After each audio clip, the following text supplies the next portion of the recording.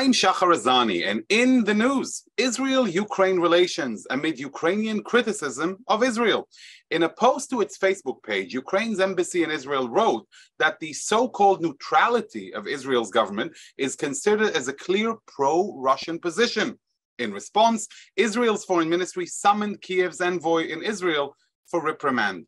In between Ukrainians' critique of Israel and Ukrainians' First Lady's visit to the country earlier this month, what is happening in this complex triangle of the Russia-Israel-Ukraine relations? Lazar Berman is a Time of Israel's diplomatic correspondent and Christian affairs reporter.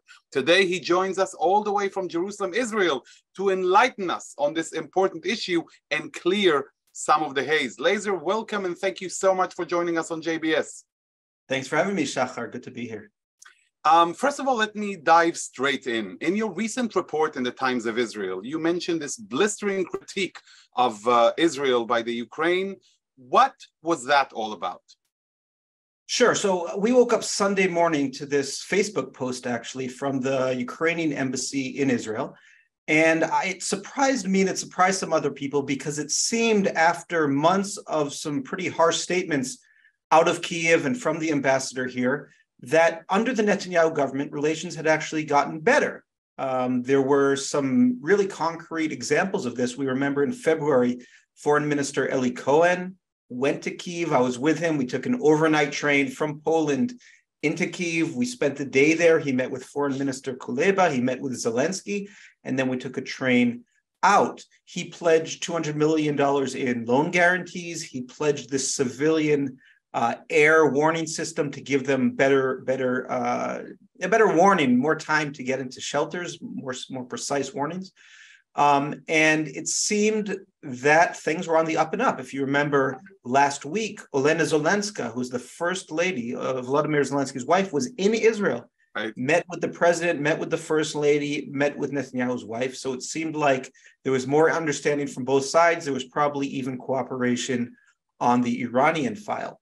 And then we wake up to this, like you said, blistering critique saying that Israel was essentially closely cooperating with Moscow, that Cohen's visit was fruitless, that Israeli diplomats who attend Russia Day celebrations in Israel have no moral compass, more or less, and that Israeli leaders are giving a pass to officials in Moscow, including Putin, including Sergei Lavrov, who use anti-Semitism as a matter of course. And that statement really infuriated Israel. Israeli officials told me that, it seems like in Kyiv, they've kind of lost a sense of reality and this is out of the blue. And that was reflected, as you said, by the summons. So that's going to happen on July 3rd. Elisa Ben Nun, who's the political director at the foreign ministry, someone you might know well, she's going to have a conversation. It's not a reprimand, it's a clarification conversation, but it certainly reflects this frustration from Israel at Ukrainian frustration back toward Jerusalem. Lazar, based on your extensive experience, and you mentioned you accompanied the foreign minister on his visit, this is highly uncommon, undiplomatic language in general to use on the side of an envoy in a host country.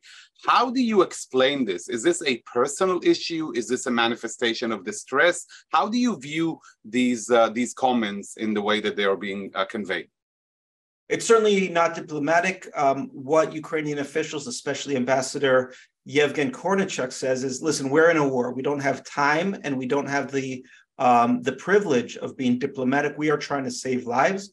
He has stormed out of meetings. He's used all sorts of language. And if you remember Zelensky himself in some of his statements, in some of his speeches with Israelis, there was, I believe it was a speech to Hebrew University students. And he did all sorts of comparisons with the Holocaust, which usually Israel and Jews frown upon. Obviously, he is Jewish himself, so he gets some leeway. But these are certainly statements that are far beyond diplomatic language. Again, they say that they're in a war. They're fighting for their lives. Ukrainians are dying. And they need Israeli technology, they need Israeli support, they need Israeli intelligence, and they certainly don't want to see, political diplomatic meetings between Israel and Russian officials, which have been going on. There's no denying that. So I think that is the reason behind it.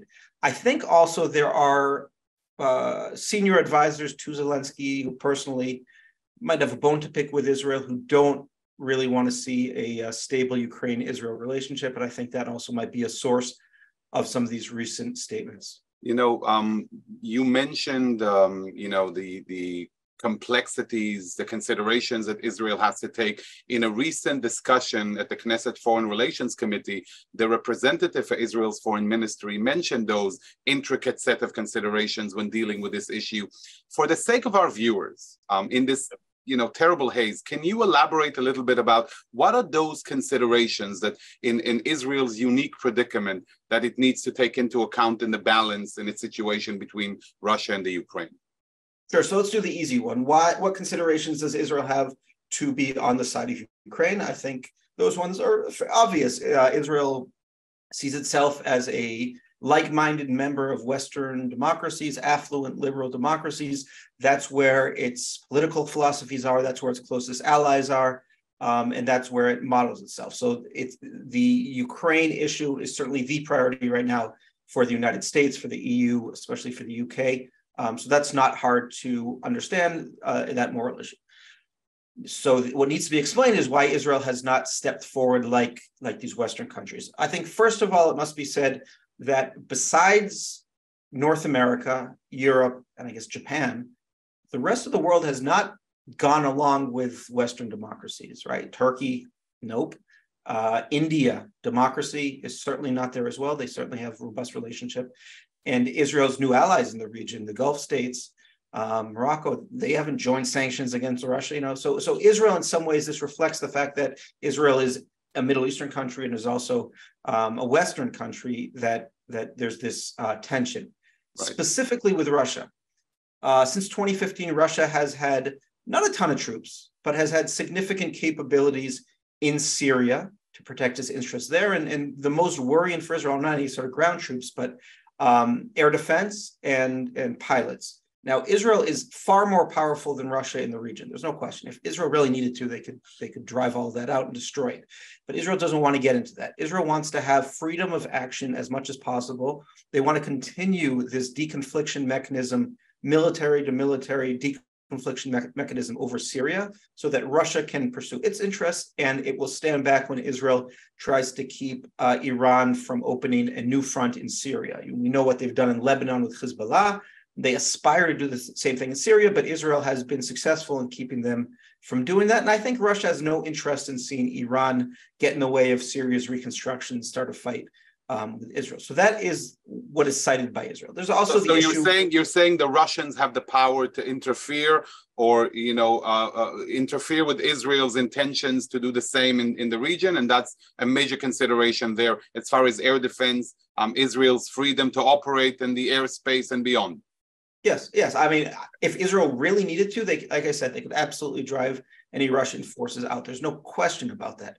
There's a historic, for those of your viewers who like history, during the War of Attrition in the 70s and during the Yom Kippur War, Israel had no problem killing Soviet pilots and even conducting air ambushes when they were getting in the way of Israel's operations against SAM air defense batteries. But that was Israel's fight. And there's no reason for Israel to make its life even more difficult in Syria for someone else's fight. So that's one consideration. Another consideration is the fact that there are hundreds of thousands of Jews in Russia. And that is a consideration. They certainly could be punished by the Kremlin in certain ways. We've seen that the Kremlin has put pressure on the Jewish agency with threats to close it in Russia, right. Making Aliyah more difficult. I think that has to be a consideration. And people can argue whether that is enough of a moral consideration, but I think that is certainly there as well. Also, in the land of realpolitik, it is for sure. Absolutely, and Western countries will criticize Israel for being transactional here or realpolitik. You could take the same comparison and put it on Iran. These countries, these same countries that want Israel to cut relationships with Russia, still have relationships with Iran because it's not their major threat. Their major threat is Russia. Our major threat is Iran. So we look at it differently. It's perfectly normal and acceptable. And I should also say, listen, Russia is a powerful country. It's one of the most powerful countries in the world. It has a very large military. Its military has definitely underperformed. It still is a major nuclear power, a major energy power. There's no reason for Israel to start putting that to get on the wrong side of that unnecessarily. So what it has tried to do is find that balance to support Ukraine rhetorically and with humanitarian aid, but to draw a line at weapons and defensive measures that they have asked for.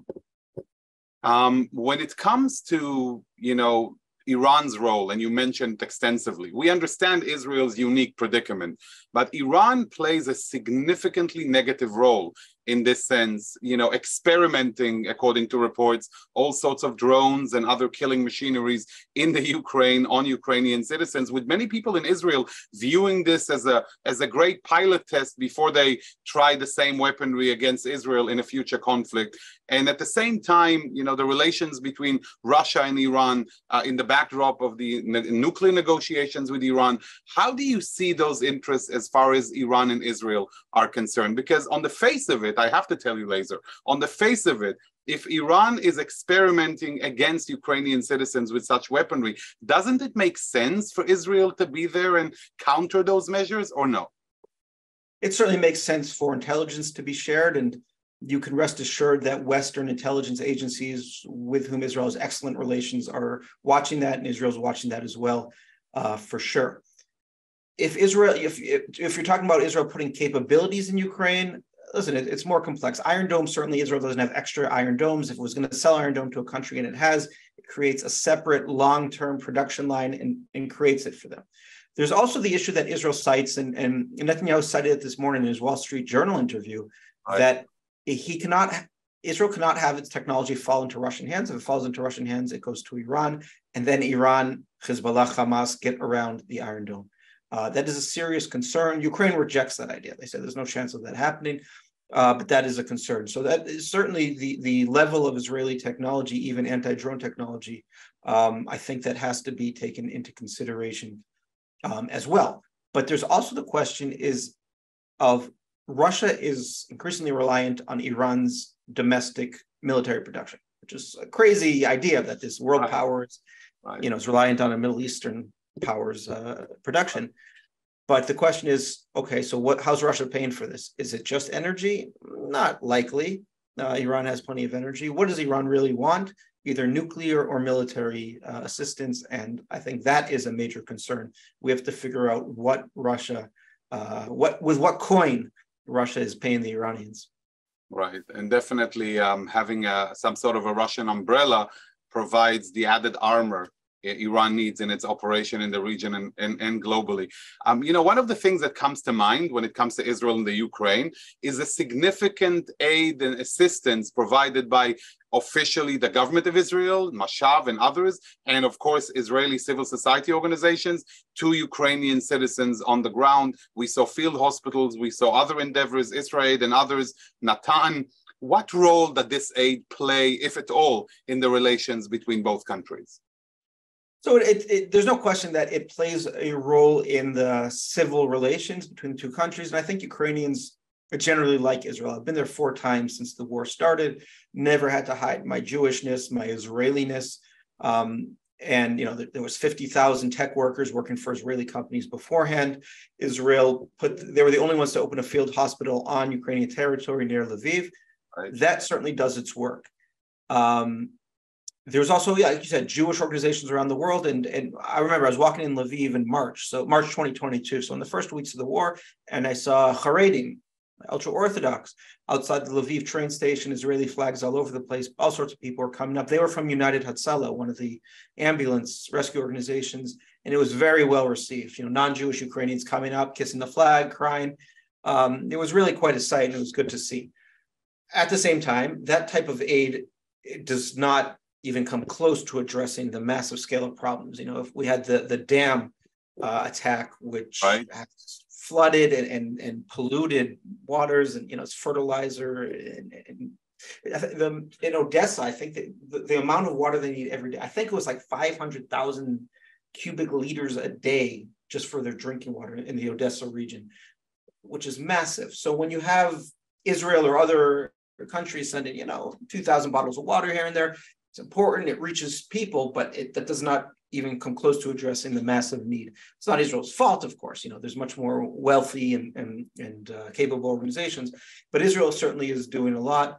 There was earlier this month, at the beginning of the month, there was a 2-day rehabilitation session in Lviv where the heads of Israeli hospitals and 4 Israeli ministries went to talk about all of Israel's experiences with rehabilitation from war. So I think that's also important. But again, the government, Zelensky's office, they have their heart set on military technology and sanctions and things like that. It's scary to think not just about the current situation and the terrible war, but on all of the rehabilitation efforts that are going to be needed once this war is over, and how a country can be taken decades back when it comes to infrastructure and technology, even in this time and age. In this context, Lazar, how do you view the visit by Ukrainian First Lady in Israel? Was it considered to be a successful visit? Did it touch at all on the security issue, or did it focus on the civilian matters? How do you view it from your position? Sure. I mean, it was important that it took place, and that it took place from the highest levels in Ukraine. Obviously, it's the First Lady. It was an important symbol. It did not touch on the security issues, really. It was about rehab, trauma care, the priorities that Zelensky has had throughout the war. I thought it went well, but then Ukrainian officials told me, this is their claim, that Netanyahu himself refused to meet her and sent Sarah Netanyahu, his wife, to meet her for a 15-minute meeting. Prime Minister's office would not comment on that, but that is how the Ukrainians at least are messaging it. So it seems like it was less successful than it would have seemed at first blush. I have to tell you that thinking about Israel's predicament, I saw a report that Russia was making similar accusations against Israel, summoning Israel's ambassador in Moscow for its supposedly pro-Ukrainian stance. What are the Russians upset about, and how do you view this? Sure. So from the beginning of the war, there's been this Russian line about the need to denazify Ukraine, right? So why is there resonance in Russia? There's obviously resonance because the great unifying narrative is of the Second World War, the Great Patriotic War, where they were the ones who defeated the Nazis, and Ukrainians obviously were part of the Soviet effort. They point at there was Ukrainian partisans who were certainly allied with the Nazis. Ukraine during the war, there was no question there was Ukrainian collaboration on local levels. The city of Lviv was one example, and they pointed that. And more recently, Ukrainian nationalism, there has been some elements that have been on the far right / neo-Nazis.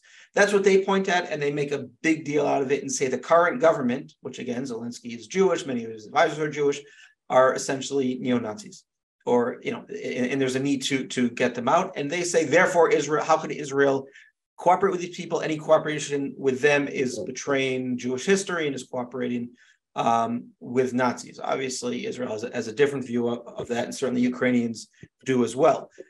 Our ambassador in Ukraine, Mikhail Brodsky, he was talking to a Russian language outlet, and he said that these partisans in World War II, what are you going to do? They're Ukrainian heroes. He can understand why they're heroes, and it was a pretty innocuous statement. And then the Russians started accusing Israel of excusing these pro-Nazi figures and current sympathy with Nazis in Ukraine. And Israel responded that no one should lecture Israel about this issue. Certainly not Russia, but they said no one can lecture Israel. Because of that, Israel's chargé d'affaires, we don't have an ambassador right now, in Moscow, Ronen Kraus, was summoned on Tuesday to the foreign ministry to talk about this. Again, it's a diplomatic tool. I'm sure it's not going to deeply damage relations, but it shows how much Russia will push on this issue. Right. Quite the predicament for Israel, especially if Israeli / Jewish assistance to the Russian narrative of the Nazi regime in the Ukraine will help legitimize the terrible things that happen at the moment, which is something clearly Israel is unwilling to partake in. And I'm wondering, we spoke about Russia and the Ukraine vis-a-vis Israel. Let's talk about the US and the West's attitude towards Israel in light of the situation. Naturally, I believe the US and the West would love to see Israel more aligned with them. We heard Yuli Edelstein, the head of the Foreign Relations Committee in the Knesset, actually talking about this issue and saying that, Israel shouldn't fumble and mumble and needs to have a stronger position on this. How do you see those statements? What do you think is the perception of Israel in the eyes of the US and other players in the West in light of this situation moving forward? Sure. I think the West would have liked the whole world to go along with them. And you can see how ineffective they have been at enlisting the world to their position, whether it's, there's significant pro-Russian sentiment in Africa and places in the third world. And Israel, it's not pro-Russian at all, but like I said, it's a normal position, right? There's plenty of countries that are democracies or are very aligned with the West that have not gone along with it because it's not their fight. And I think Israel does not need to make it its fight. There was certainly disappointment. I speak to EU officials and they make a huge deal out of it and talk about this moral failing. If I'm in a mood to, I turn around and I talk about, okay, why do you still have an embassy in Iran? That's our issue. How do you excuse that? And how do you excuse all the relationships? The fact that many of these countries don't have the IRGC on their terrorists or Hezbollah even. I think that is much harder to explain than Israel's position on Ukraine. Yes, it's one of the issues. If you're talking about the U.S.-Israel relationship, which between the two administrations obviously is not great. Netanyahu has not been invited to the White House. Right. The White House has been repeatedly critical of this administration, whether it's for settlement announcements, the judicial reform. They really got involved in this domestic affair and hinted that it could harm, Israeli democracy. Really going beyond the normal standards of diplomatic speech. So yeah, I'm sure this certainly doesn't help. But since it's so important to the West, it's kind of a trump card. Maybe I shouldn't use the word trump card with this administration, but a card that he could play. Netanyahu has been invited to Kyiv. If he goes to Kyiv, I think that might at least be seen as him, but could really buy some breathing room and some points for him in Europe and in Washington. One last thing, just to, understand, and thank you again for making all of these super important clarifications for our audience. The fact is that the Israeli policy vis-a-vis the Ukraine, when you compare the Netanyahu government and last year's government of the Bennett-Lapid, it wasn't significantly different, was it? Even though you mentioned at the beginning, like warming up of the relations when Netanyahu assumed office, the Israeli interests have remained the same. It's not a political issue when it comes to this triangle. For sure. Yeah, the interests are absolutely the same. This is one of the few issues that Netanyahu praised the previous government for and lauded their prudence. If anything, Netanyahu has moved the dial a little bit toward Kyiv. There was some fear at the beginning in the first weeks of this administration that he would become more pro-Russian. He has a long relationship with Putin. But I think if anything, we can see, especially with the fact that the foreign minister went there and Lapid never went, that he has moved it a few degrees in Kyiv's favor. Do you see in between Beijing and Washington, do you see Prime Minister Netanyahu visiting Kyiv? Who knows when either of these will happen? I think it's inevitable that Netanyahu will go to Kyiv. The question is when. I do not get the sense that anything has been set yet. But I think he will go, and hopefully I'll go with him. And last but not least, we remember Naftali Bennett's tiny jump into the arena trying to mediate or in between Russia and the Ukraine. Do you see similar appetite with Netanyahu to present himself on the international stage in such a way? No, I think it was an embarrassment, actually, how that turned out for Bennett. It was, he really failed. It was seen as really, not understanding his own position.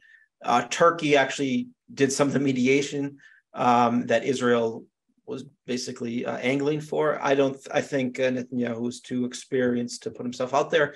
I'm sure if he can, he'd be happy to. But to start, making pledges like Bennett did, that didn't look too good for him in the end. Right. Understanding the limitations of your position. Thank you, Lazar, for your insights, for your super fascinating perspective. I mean, we all share the hope for quieter times in the world and for an ending to this terrible atrocities and war in the Ukraine. I want to urge our viewers, for more of this wonderful insight. Follow Lazar on Twitter, Lazar_Berman. That's Lazar_Berman on Twitter. You can hear more of this important analysis, not just when it comes to Israel's diplomatic endeavors, but also on Christian affairs and beyond. Lazar, it's been wonderful to have you with us. Thank you, Shahar, and I hope we do this again soon. Yeah, I'm sure we will. I'd like to thank you all for watching. And to all, we'll say, stay safe and stay healthy. I'd like to thank our director, Sloan Copeland, JBS's acting CEO, Dara Golub, our technical manager, Michael Paley, transmission manager, John McDevitt, and to our wonderful producer of In the News, Carol Lilienthal. For JBS, I'm Shahar Azani. Until next time, see you soon. Shalom and lehitraot.